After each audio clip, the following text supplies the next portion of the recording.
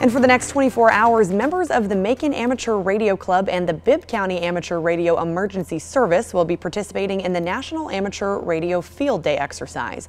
Field Day helps showcase amateur radio's ability to work reliably under any conditions from almost any location, contacting people from all over the nation from New York to California.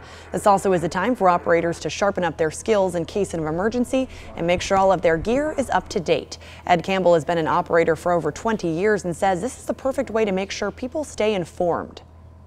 Cell phones are great. They're not always that dependable. If power goes out, amateur radio actually has ways to contact and make emergency contacts whenever there are situations that are life-threatening. But unless you practice, you can't really know if your systems and operations are working. So it's kind of 24 hours to have fun, but we're also serving a purpose.